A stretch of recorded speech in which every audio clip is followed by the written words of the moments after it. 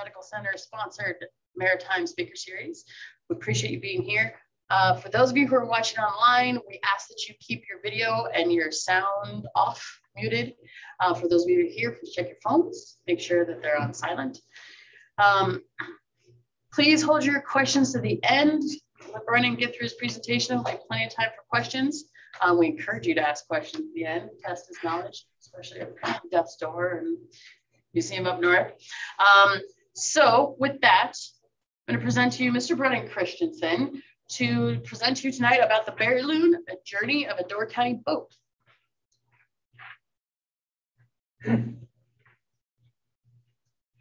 Hi there. As Paige just pointed as Paige pointed out, my name is Brennan Christianson. I am the site manager of the Death's Door Maritime Museum in Gills Rock. And very good. Hi there. I'm Brennan Christianson. I'm the site manager of the Death's Door Maritime Museum and collections coordinator of the Door County Maritime Museum. I'm going to present to you today on the Berylune. So many of us has gone on many journeys in our lives, many great adventures to far off places. We've met wonderful people. We've had great times, and we've come back and we've talked about them to friends. We've wrote them down. We've posted them online. We've made videos about them and even made lectures about them.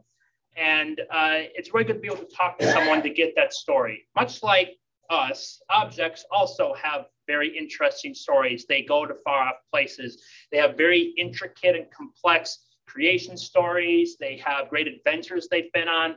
And as much as I would like to just walk up to the Berylune and say, hey, tell me your story. I want to make a lecture about you. And trust me, if I had that ability, my job would be 1,000 times easier. Unfortunately, I can't do that. So instead, we need to go to people who have interacted with the Berylune, people who've put time into restoring it, people who have family members who have built it. We need to look at letters that were written to us and to other people in our archives, and to create a narrative from all these sources. Sorry about that. A narrative from all these sources. And so I'm going to present to you tonight information I've gotten from all of our letters and archives and our objects that we have, including the boat itself. So before I can really talk about the Berylune itself, I have to talk about the family that had it built, and that would be the Koken family. So in the mid-1800s, Ernest Koken opened up a barbershop supply manufacturing store called Koken Supply Company. Over time, Koken Supply Company would become the largest barbershop supply company in the world, employing over 250 people with a manufacturing business based out of St. Louis, Missouri. He later on passed on the company to his son, Walter Koken, who we will be talking more about. And as you would imagine, someone with a large company, with such an employee base, would also have vacation homes and other such properties, which he did. He had a vacation home on Washington Island with about 86 acres. And him and his family would go up during the month of July every year to spend time going on boats and spending time with family. And as you would imagine, he decided that he needed to have some kind of pleasure craft that he could have for the family to do many of the things they wanted to on Washington Island. So in 1916, Walter Koken reached out to a small shipbuilding yard on Washington Island called Jepson Boat Works, and he ordered the construction of a pleasure craft. So much to my personal disappointment and frustration, we don't really know who designed the Berylune for certain. So we don't have any actual schematics or blueprints of the Berylune. Instead, we have a letter that came from Ernest Koken, who was the middle child and son of Walter Koken, not to be mistaken with Ernest Koken, the father of Walter Koken. I know there's a lot of names that get quite confusing. So the letters we have from him talk about most of our early knowledge on the Berylune, from its construction until about 1950. In a letter he wrote to the museum, he talks about this complication with where the design came from. His father did make model boats, usually 2 to 3 foot toys, basically, that he would use in Missouri. But the thing is that the boat was designed and built in 1916. So the problem is that Ernest Kochen was born in 1916. So he doesn't really have any working memory of his father working on any plans. And no one in his family were really like drafters. They never really made designs for stuff. But Walter Kochen claimed he made it, and no one really said otherwise.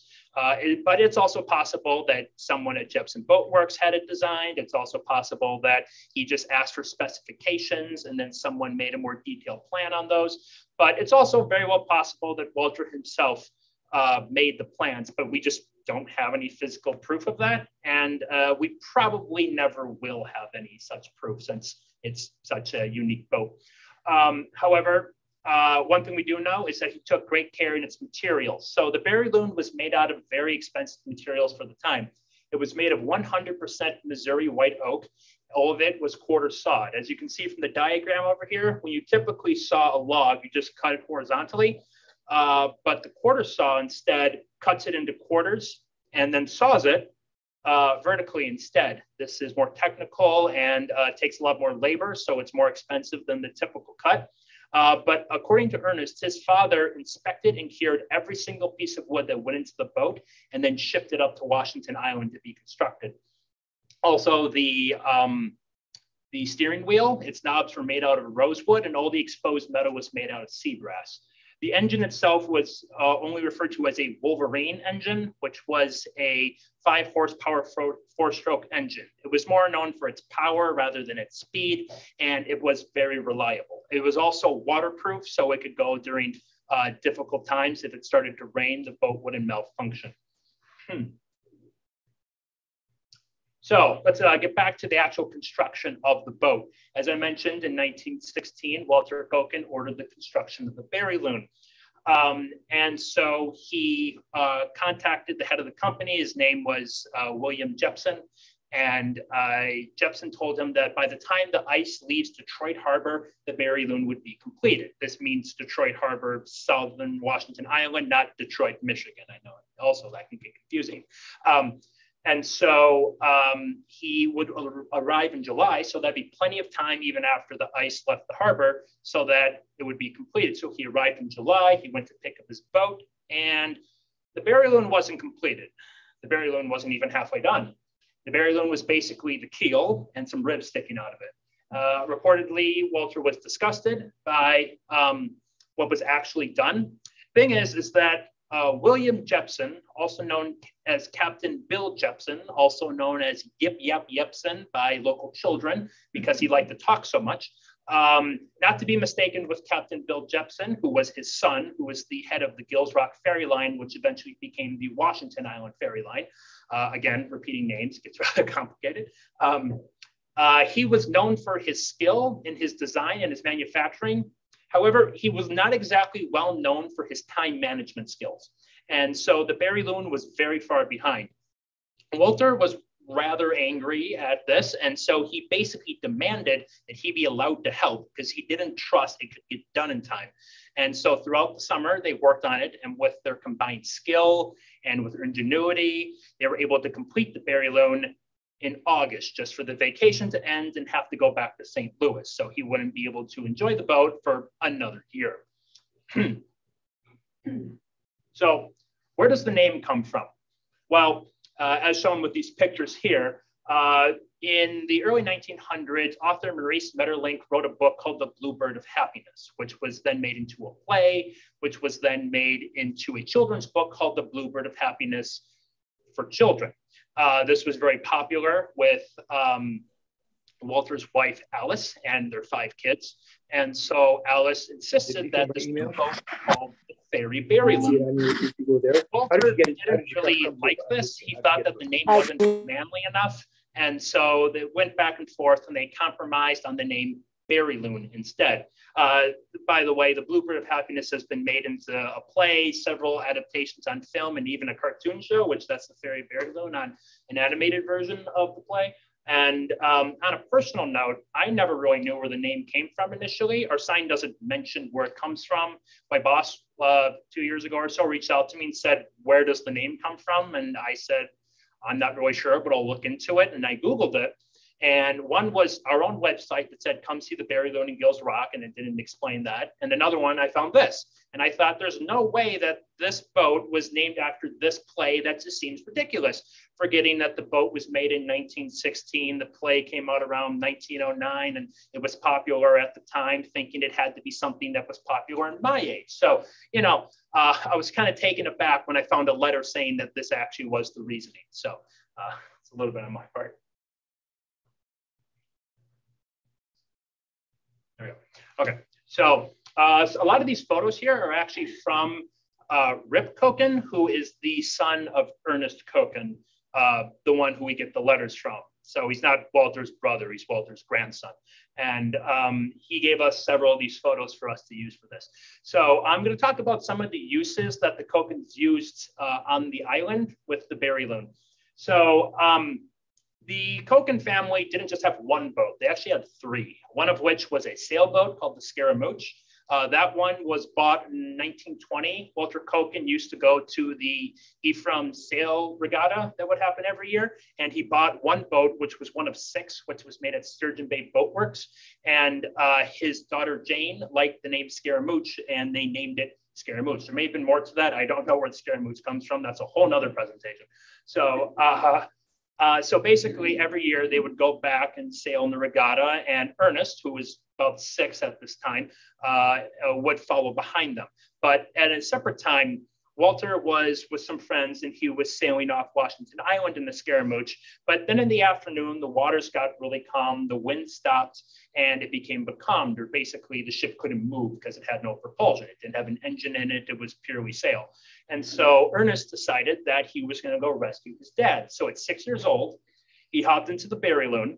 And at this time, he was too short to see over the canvas spray shield. So he actually had to look underneath it. Kind of like when you go driving in a cold morning and you heat up the car and the windshield just gets enough space on the bottom there to see through it. So you have to scout down very low in your car so you can drive through. Yeah, basically that, but with a 6-year-old. And so then he went out. Thing is also is the engine didn't have like a pull start or a press start. You actually had to turn the flywheel, and he was too weak to actually do that. So he had to take off his shoes, sit down, and actually kick the flywheel to get the engine started, which was very dangerous because he could have mashed his feet inside of the open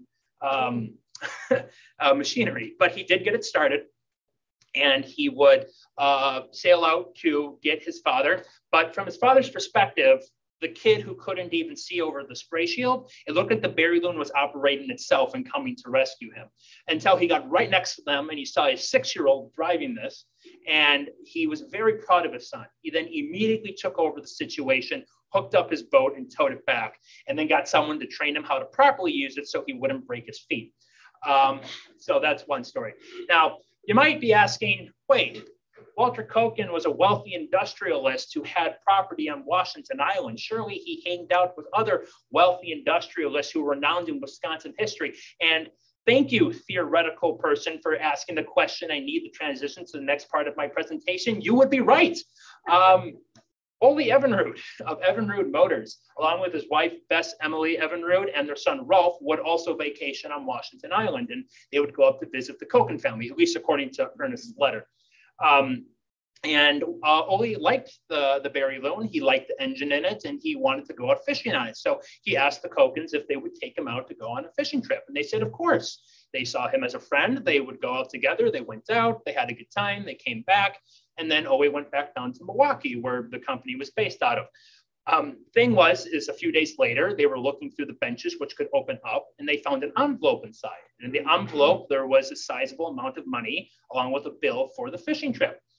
Thing was, is Walter kind of took that as an insult because they were not for renting and or for hire, and instead thought this was a favor that he was doing for a friend. So instead, he mailed the money back to him because his family wasn't for sale. So according to the letter, at least, there was a little bit of awkwardness the next time it came up, but there wasn't really anything brought up after that point. So as I mentioned before, the Wolverine engine was very reliable, and it was waterproof, so you didn't really need to worry about rain and such. One time, though, Ernest and his older brother John were in the Berylune around Plum Island. And according to the letter, it was starting to downpour. So John thought it would be needed to take a canvas sheet they had and throw it over the engine to protect it from the water. This was rather redundant as it was waterproof, but at this time, his brother probably was somewhere in his early teens, so he probably didn't know that all too much. Thing is, it actually made it worse as the canvas actually got caught in the engine itself and broke parts of it. And so they were basically stranded with their boat, a small child and a young teenager, near a storm off Plum Island. Luckily, if people are from the area, you know that on Plum Island, there's a Coast Guard station, or there was one. It's getting repaired now. And so the Coast Guard brought out what they called the Bull to come rescue them, and they dragged them back to Plum Island. But the Wolverine was a rather, I think, simple machine because they were able to repair it with makeshift tools. They were able to create a new ignition rod on the spot, and in about 3 hours, the Berylune was up and running again. They brought it back to Washington Island, and then they just went on with their lives. Finally, the Berylune wasn't really involved in really any major crashes or any such things. However, it did have a lot of fender benders, mostly due to Walter's wife, Alice. So the thing is that she would go on errands or just to go around in the boat with kids, and she would need to park the boat back at their dock. Thing is that it's not like a car, you can just put it in park. She had to kind of put the transmission in neutral. And what happened was she would always fail at this. And instead it would be at half throttle and it would keep ramming into the dock. Thing is the Berylune is very well constructed, so there aren't any dents or scratches or broken boards or any such things. So so it was basically fine. But after that point, Alice decided that it wasn't really in her future to really operate the Berylune again, so she just never operated after that point. So just some nice family times here. So on to the depressing part. Great Depression. The Kochen family lose a lot during this time period. And so when the Great Depression hits, their large corporation obviously starts to lose money. People can't really buy things as much anymore. And then in 1937, Walter Kochen died around the age of 49, I believe. And then the company really started to take a dive after that point. They still had the land on Washington Island. They still had the boats. They still had the property. But now they needed to find more ways to get money involved in keeping up that property. They could have sold it. They could have done many things with it. But for some unknown reason, to me at least, Alice Kochen decided she was going to open up a girls' summer camp on their large property on the island. That didn't work out. And I don't really have any real information on this part. This is more offered as background by Ernest Kochen. But what we do know is that the government wanted property taxes for the land, and she never told her family her business didn't work out. So basically, Ernest wasn't exactly sure why. He had a few ideas. He thought maybe his mother was embarrassed that the business didn't work and they were in rough times. Maybe she thought that this couldn't happen to her. Maybe she thought there wouldn't be major consequences to not paying your property taxes. For whatever reason, she didn't tell anybody. The taxes were never paid, and the government took the land for delinquent taxes. After that point, basically everything they had on Washington Island was basically lost. And Arnie Richter came along, who owned the Washington Island ferry line, and bought the property. So after that point, the Berylune was basically in his possession, but not legally, but not because he stole it. Rather, the Berylune was actually registered to Ernest Kochen, Walter's son, not to his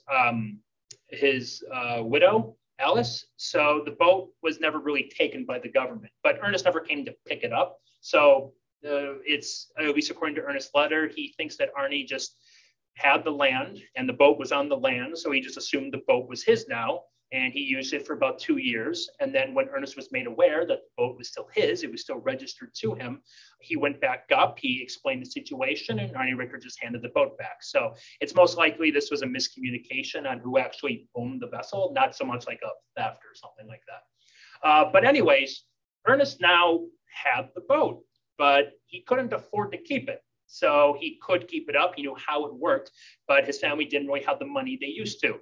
So he decided to sell it. He ended up selling it to his mother's former employee, Ella, who was married to a retired Coast Guard officer named Philip Carlson, and they sold the boat for an undisclosed amount, or at least from the letters we have. I don't really have a bill of sale.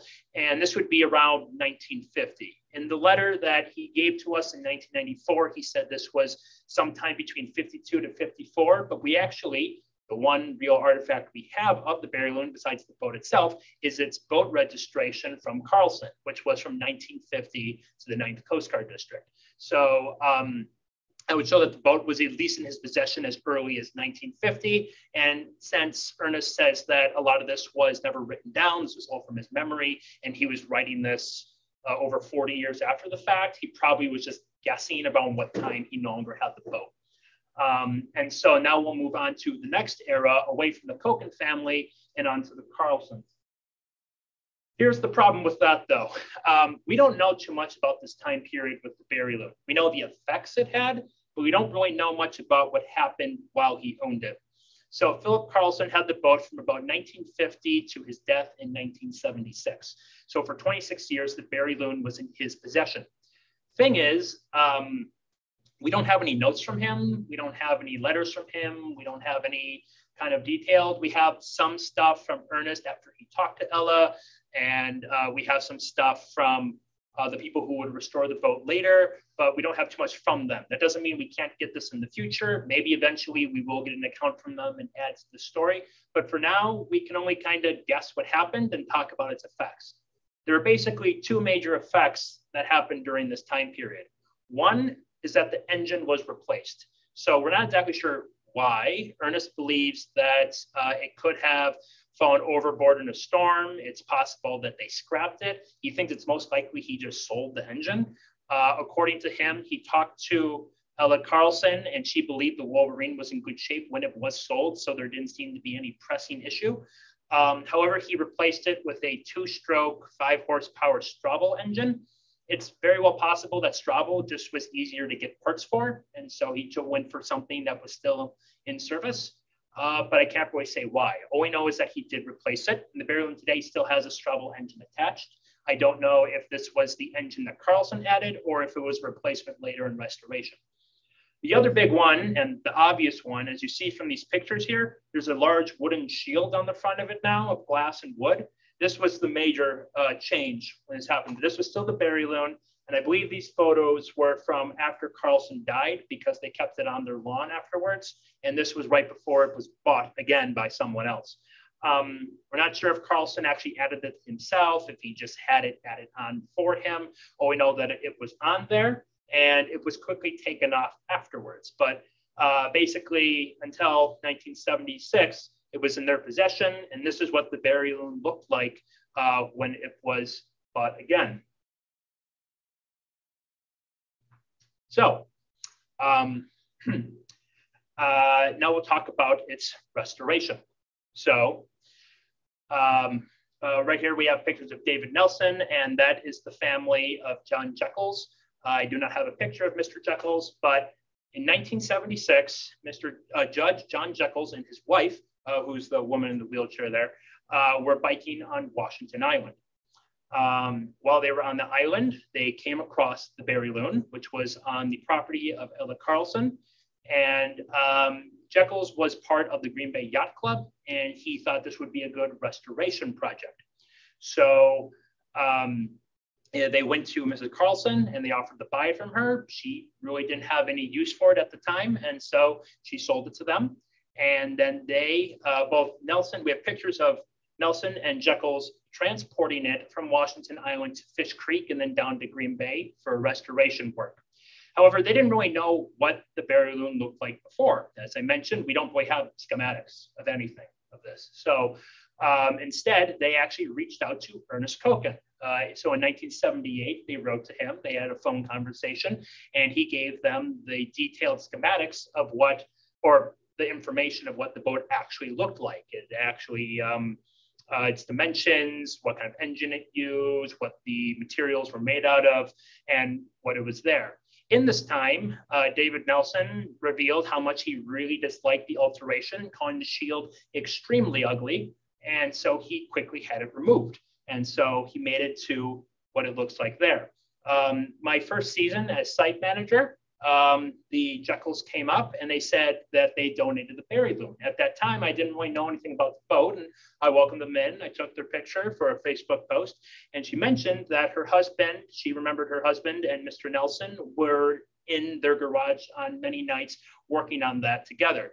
And so, yeah, I believe that's Mrs. Jekylls and I believe her daughters and their son-in-law. Don't question me on that one exactly, but they're all related. That's the one part I do know about that. And so after this point, they held on to it for several years until 1993, when they decided to donate it to the Door County Maritime Museum. So in 1993, they reached out to our museum, and we have several short conversations of its significance, where it comes from, and our museum's interest in taking it.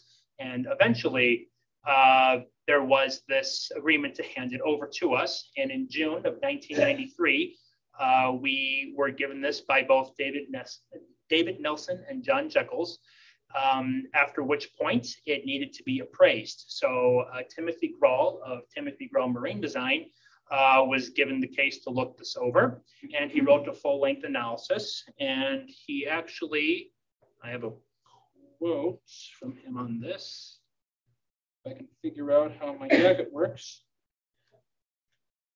Oh, wrong side. Sorry, new jacket. In his analysis in 1993, he states, and I quote, "The subject vessel has been carefully restored to its original condition and represents a type of boat no longer constructed. As an antique, for display purposes, it is virtually flawless. However, the fuel system should be brought into compliance with current standards if it is to be used. The craft is in sound condition and, in the surveyor's opinion, has a market value of approximately $6,000. Its replacement value or cost to duplicate is estimated at $12,000 to $15,000. The report's much longer than that. That's just a summary at the end of it. And I will dramatically put this back into my jacket again. There we go.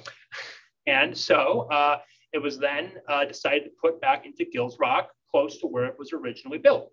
And so it was brought up to Egg Harbor and then Bailey's Harbor for some parade, and then it was put onto display where it is currently located.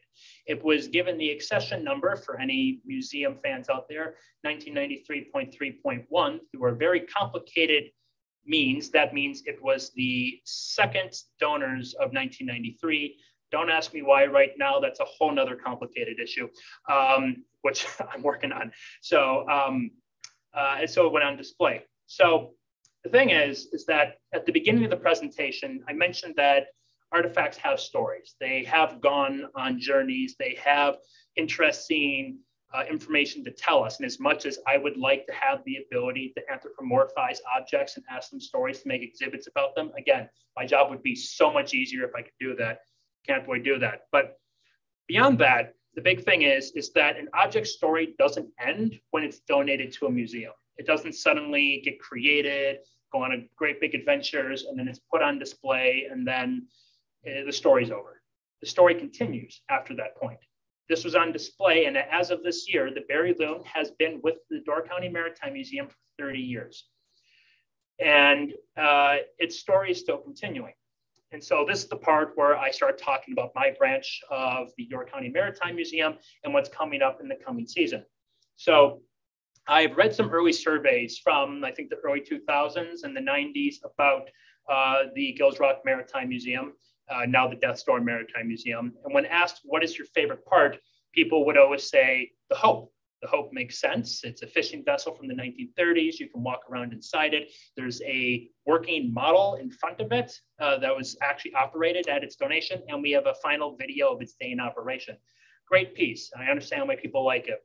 When asked, what is your least favorite? It's always the Berylune. And it's not because the Berylune doesn't have an interesting story. I just told you a magnificent story about the Berylune. It's more that it was put into the museum. It was basically given this one stand right here, And there were pictures of Coke and barbershop chairs next to it, which confused me. Coke and barbershop chairs was made by the family's company and are actually collector's items today.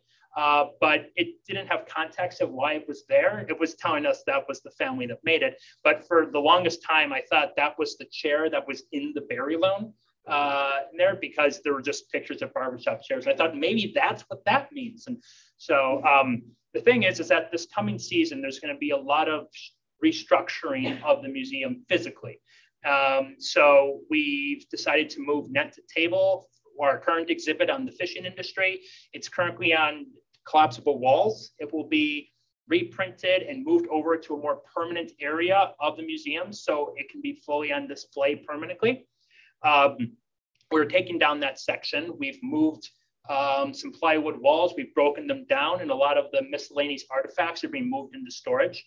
The area talking about Death's Door, which I gave a presentation last year on that subject, we'll be updating that. So we've taken down the information on that one. The Washington Island Ferry Line exhibit, which video you can play, has been on display for 20 years, talking about the newest model, the Arnie Richter, which was made in 2003, will now be replaced with an exhibit that talks about the Madonna, which was built in 2020 with pictures taken by Jim Legault, and that will be on display. We got them from the Wisconsin Maritime Museum in Manitowoc, so that will be on display there.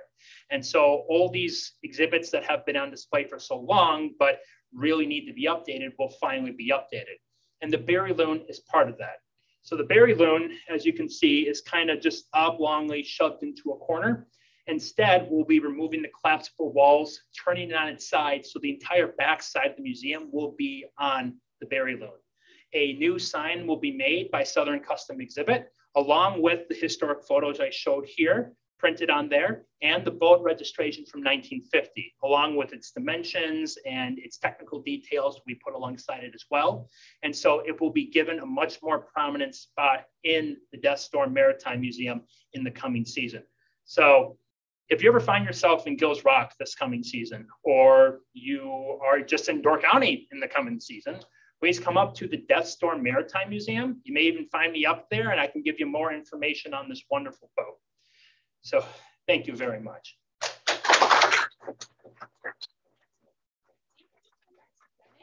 And if you would like more information about the Berylune, Brennan wrote an amazing article for The Beacon, which is the Door County Maritime Museum's publication. I have some on the back table, so right as you're exiting, you can grab a copy if you want to read more about it. Before we get into questions, I want to thank tonight's sponsors, the Door County Medical Center, yay, I did it, and Bridgeport Resort, because they house a lot of our speakers when they come into town. So with that, who has questions for Brennan about the Berylune? Nobody? Really? Okay. Is that a question that Jeff's Bulwarks? Is that just to the west of the Berylune office there?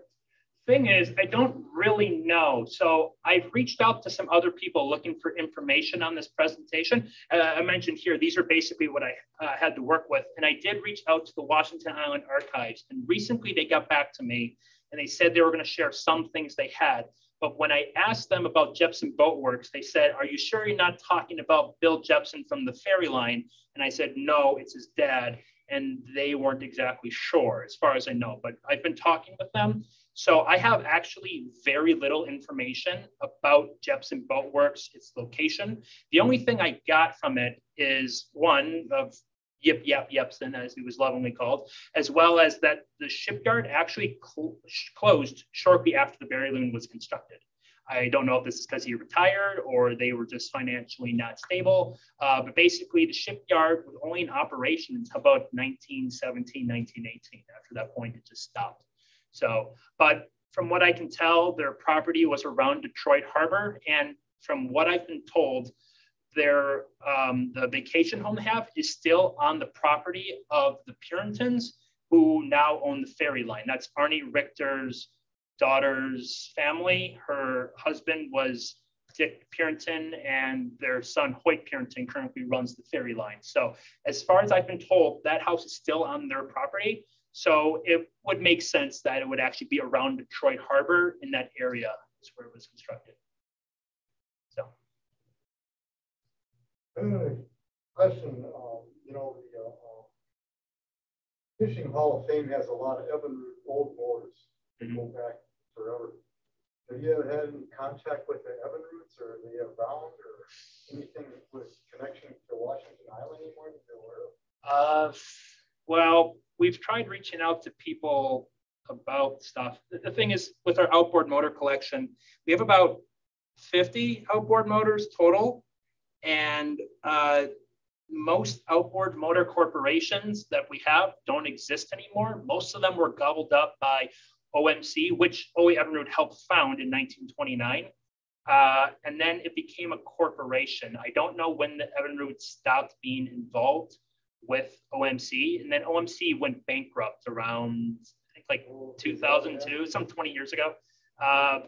We tried talking to Keycoffer Mercury and Brunswick. We haven't been able to get any contact with them before. So I am sure we've tried, but I don't think we've ever actually reached out to anyone from the Evinroots. And this was an account all from one letter in 1994. And at this time, Ernest Kochen was in a retirement home in Washington. So he was remembering stuff that happened when he was 6. And at this time, he was nearly 80 years old. So I don't know the exact idea of their connection with the Evinrude family. But again, very large corporations, it's very likely that they knew each other if they're both wealthy people visiting Washington Island around the same time. But that would definitely be an avenue to go down. Yeah. How did you happen to be gifted these letters? Do you know? Yes. This actually, I can talk about the references right here, and that kind of goes into that. Most of the information we have from, well, prior to the donation comes from just about 3 people, David Nelson, John Jekyls, who were working together, and Ernest Kochen. And so in 1978, John Jekyls and David Nelson both wrote letters to Ernest Kochen and asking him for the schematics, like I mentioned. And so they had letters that they sent him and came back, because the letters were mailed back and forth. Even old copies were sent back. And then when they donated the Berylune to us, they also donated the letters they sent to Ernest Kochen, and they gave them to us. And the Kochens are still around the area. So Rip Kochen, who I mentioned gave me the photos, I think he actually works with the Friends of Plum and Pilot Island. I even asked him if he wanted any information added, and he said he's in negotiations with something on Pilot Island right now. So if we needed extra information, we can still reach out to them. The big letter we got was in 1994 when we wrote to him, and by we, I mean former people. This was even before I was born. Okay, Brennan, you're a small child. We get it. Thank you. Yes, I am quite young. Thank you. Anyways, we reached out to him in 94, and he wrote us a short letter at first saying he was going to recollect everything. And about 2 weeks later, he sent us a big letter about 6 to 10 pages long, and I transcribed that. And so none of these letters are actually published, but I do have transcriptions of them all, and I can also make scans of them all as well. So these are where we got the letters from. And if anyone is interested, I can give you copies of the letters